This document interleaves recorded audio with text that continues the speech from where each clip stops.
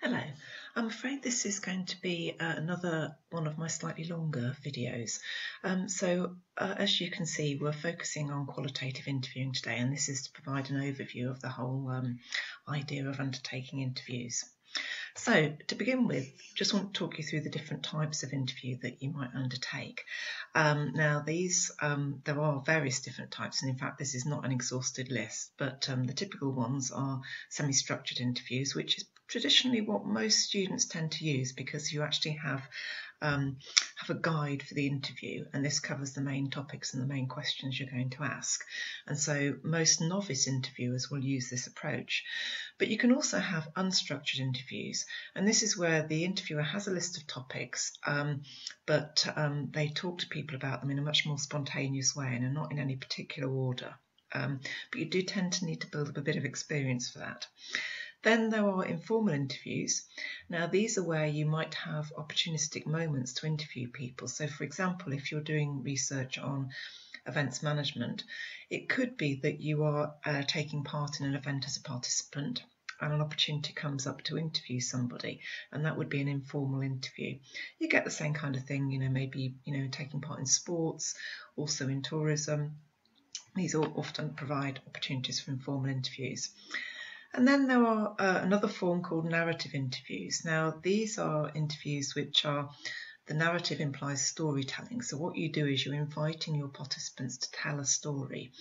So they still can be quite structured, so they can have questions, but they largely focus on tell me about, and you use tell me about a lot to actually get people to tell the story of something that's happened to them.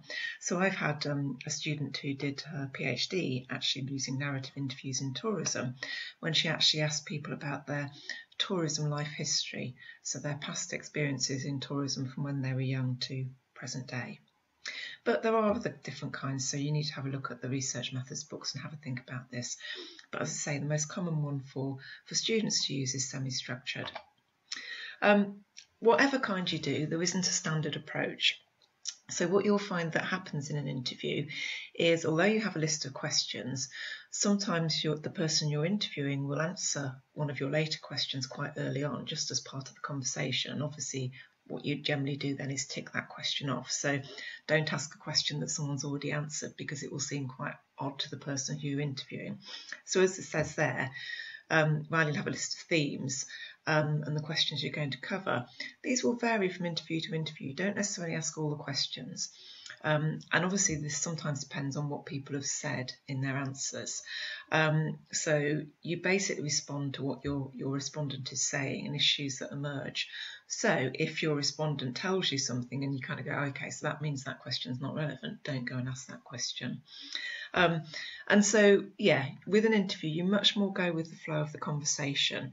You don't rigorously go through one by one. But when people are starting out, it often helps people to do that. But you will find that, you often say a question and kind of go, okay, that's probably not relevant now. There are various places that interviews are useful. In fact, it is a very, very useful tool. So in sort of broad terms, we can use it in exploratory research. So if we want to actually try to understand what's happening, maybe in an area where there's very little research and we want to kind of gain new insights, it's really useful there. It can also be very good to describe things, so descriptive studies, where we just want to understand, what the patterns are with a particular topic of research. It can, but less often perhaps, be used in explanatory studies. So typically here, an explanatory study is often one that is quantitative. So we might have used a questionnaire that might have mapped out some relationships between variables. And where qualitative interviews might come is in understanding, okay, so we've done a quantitative study, we've found there's a relationship between, say, people's age and their use of social media.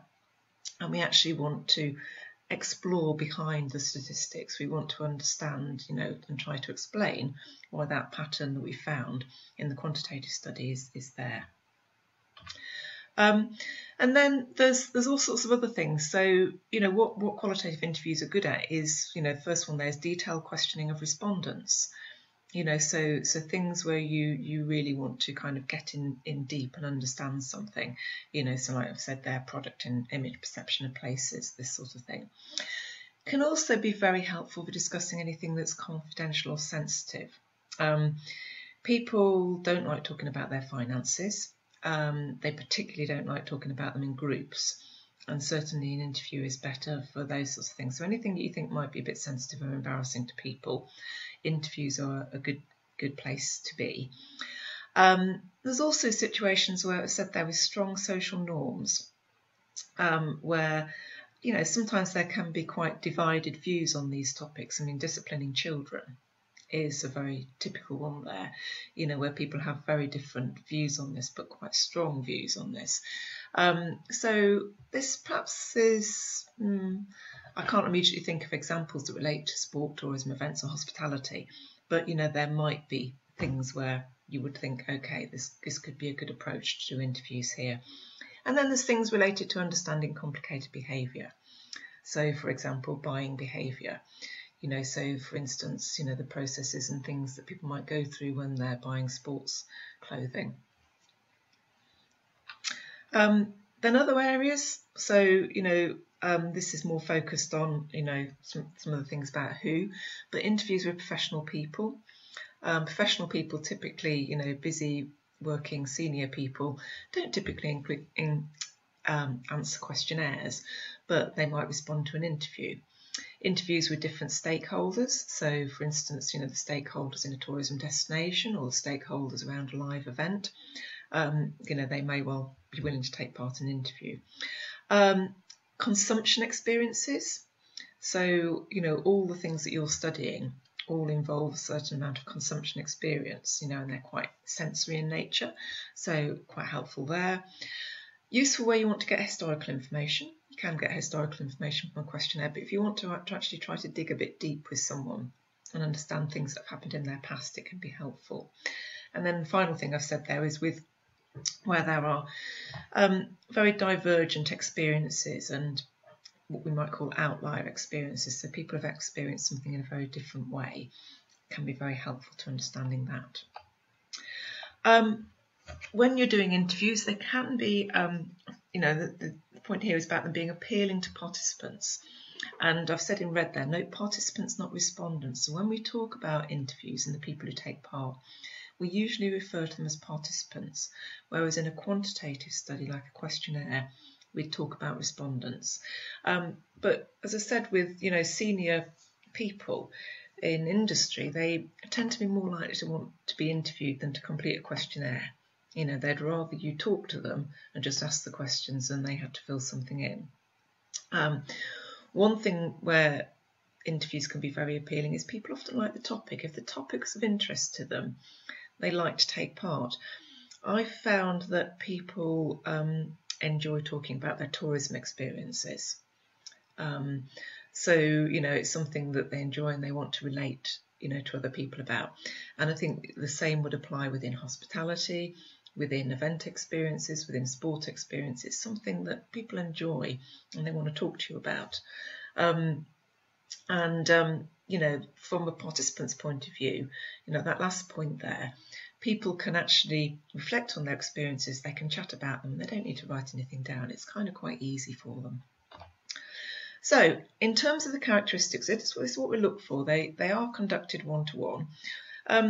Occasionally you have 1 to 2 people in certain situations. So, for example, in tourism, I have sometimes interviewed 2 people together where they've come as a couple. So, for example, in work that we've done at campsites, because quite often people camp in family groups and there are 2 adults, I will often interview the 2 adults together. Because they often ask to, and that can still be classed as an interview, but it's basically one very small group in that case. But anything much larger than that, and it's not really an interview. Now, generally they last from half an hour to 1 hour. Over an hour, it's quite demanding for both you as an interviewer and also for the person you're interviewing. Less than half an hour, you're probably not doing an in-depth interview. You really aren't getting the kind of details you would need. The focus is very much on open-ended questions, and I'll talk sort of elsewhere about that in another video. And the order that the questions are asked, as already said, is influenced by what the respondent answers, or it should be participant there answers. We would tend to prompt people, and again I will cover that in another video. And what we do is we record the responses, so usually we record on a phone, whatever other device, and transcribe the data for analysis. As transcription means we're actually going to type it all out so that we can kind of read it and look through it easily. So, as I say at the end, qualitative interviews, they require quite a bit of preparation. They are quite high risk, but you get a lot out of them. But there is quite a bit of analysis involved afterwards. So, in terms of the benefits, you can get a lot of depth of insight.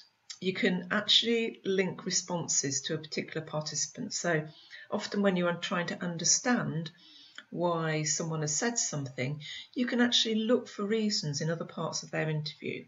You know who the person was, you know their characteristics. So you can if someone's sort of talking about being very time constrained in their tourism experiences, then you can look at that interview and kind of go, oh, okay, they've got 2 children who are under 5. And that might be part of that explanation. So that's something quite useful. So you can look for explanations in other things that your participant has told you. You can freely exchange information. You don't have the peer or social pressure that you might get in a focus group.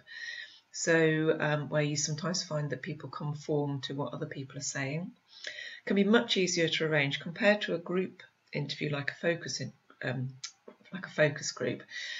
That can be really challenging to get people together. Interviews, it's a lot easier, and they can actually be very interesting. I normally really enjoy them, and they're quite fun to do. Downside, you get quite a lot of interviewer bias, so you have to be quite careful about what you say to people, because quite often you tell them answers to questions. So what you say in your questions and what you say when you prompt people in their answers will lead your participants. And you obviously need to look at your interview transcripts afterwards and take that into account. A lot depends on the skills of interviewers, and I sometimes find that when students are undertaking for interviews for the first time, they're very short, they don't get into the depth of detail, and they often, so I often find that people's first interview isn't particularly good, and that students then build their skills at doing it. Data analysis is unfortunately quite hard work, takes time to do. Interviews can also be quite costly, but that varies now. So one of the reasons why they've traditionally been quite costly is usually because you need to travel to actually go and interview people face to face. But what's been happening in recent years, and of course obviously the global pandemic has increased that, is we've shifted to do a lot more online. So they're quite easy to undertake using tools like Zoom or Skype, and they can be recorded, and you still get the visual interaction with somebody. You can also do them over the phone, but you lose the visual interaction. And then one of the last advantages is they're not representative. So because interviews, you carefully choose your participants, you're not able to generalise the results. You can't say the findings from this study reflect everybody in society or everyone in a particular group. Really, you've got quite a distinctive group that you've chosen, and your findings really reflect that group. In terms of how you would go about conducting a qualitative interview, I will cover more on interview design in another session. But your first thing is you select a sample, and again we will cover sampling decisions in another video. You make the initial contact with potential participants, and again we will go through various ethical considerations, because for instance you will in that initial contact need to give them various information about your project. But you'll get in contact with people, make arrangements, select a location for the interview, so it could be online through various tools, or it could be where you meet someone face to face. And then obviously you get to the interview, you begin the interview, you need to put the respondent at ease and build rapport. So I often find it takes a few minutes for some people to relax into an interview. So you need to make sure you don't ask difficult questions at the start. And I've often referred to what I call a cup of coffee moment in an interview. This is where I've gone to someone's home to interview them, and they're initially a bit tense, and then you start talking to them, and about 15 minutes in they suddenly remember things like, oh, I haven't made you a cup of coffee. I haven't, and they suddenly realise that, I'm a nice person and it's okay, and you're talking about something interesting, and that rapport gets going. So it does take a little bit of time. I would typically, at the start of the interview, if I've got the interview guide, I talk them through and just sort of say, look, these are the different areas we're going to cover. I'll explain any recording procedures, so I'm going to record it on my phone, and anything to do with confidentiality, anonymity. So, the process involves that kind of introduction at the start that we've just been through. There's also we do have quite strict ethical protocols these days and permissions to record, so you've got to sort of start with all of that. And I've already mentioned about starting with general questions that are easy to answer at the start. Don't ask someone about something really sensitive, really controversial right at the start. So start with some kind of general easy things. Then in your main body of your interview, this is where you're getting the data you really need. So you might ask some general questions at the start, which actually aren't too critical to your study, but the main body is where you get into the meat of your study. And you need to be quite flexible here, and I've said iterative, so sometimes you might go back to something. I write myself notes when I'm interviewing people. If someone says something interesting, I jot it down so I don't forget about it, and then when they finish talking, I might take them back to the interesting point and ask them if they could expand on that. You will have some kind of interview schedule that you follow with your main questions. You can also use visual materials, so you can bring things along for people to look at. You can prompt people, and we usually use positive, encouraging body language. And also, if someone's gone off track, you can do the kind of sitting back, which is the kind of cue for people to sort of stop talking about things.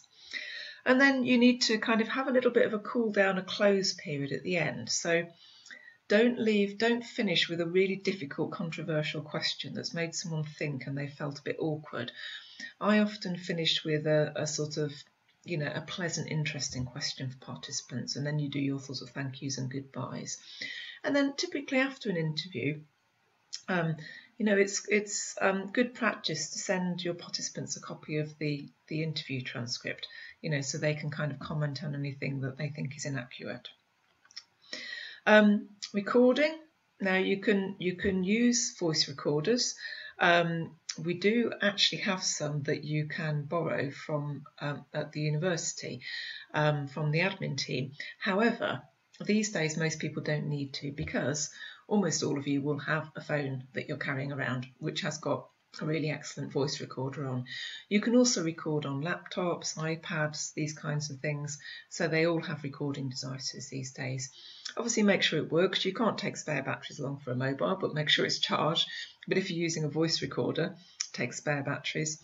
What you will find is if you interview someone and it lasts an hour, you just need to be prepared that when you come to transcribe your data, that will take 8 hours, so it's quite demanding. So other things are good practice.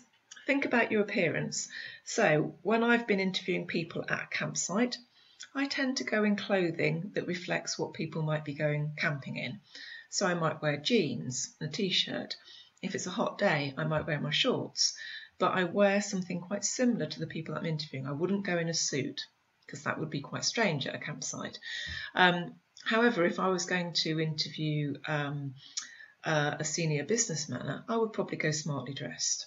Well, I would go smartly dressed. So just sort of think about that. Think where you're interviewing people. If you're doing it online, make sure you're in a quiet location so you're not interrupted.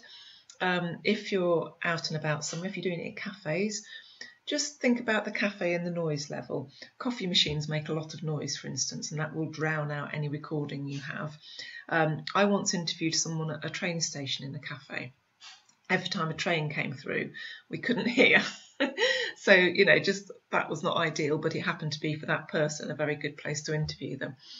So, think about that quite carefully.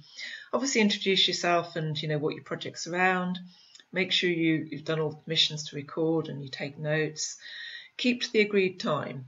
Don't turn up late. Make sure you get there early. If you're doing it online, get in there at the appropriate time.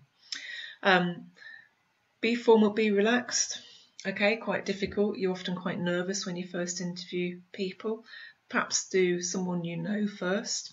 rather than, the most difficult person you've found to contact. Present a natural front, and the idea here is you don't give your own opinion, so you don't chat about your own views on the topic, and keep that out of it. So I've already mentioned about trialling with a friend or family, so this is kind of like do a friendly person first, and that could be, we don't typically do pilot interviews, but that we often do some kind of pilot test with a friend or family if we want to kind of make sure everything works okay and it seems to be the right sort of questions. Make sure you can read your interview guide. I often print it out in quite large font because, these days my eyesight isn't so great.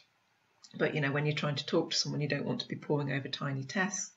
And be very cordial and appreciative. Even if, someone gives views that you don't necessarily agree with, you need to keep that out of the process. Okay, so now you need to go and have a look at some of the other, another video which is related to developing interview design.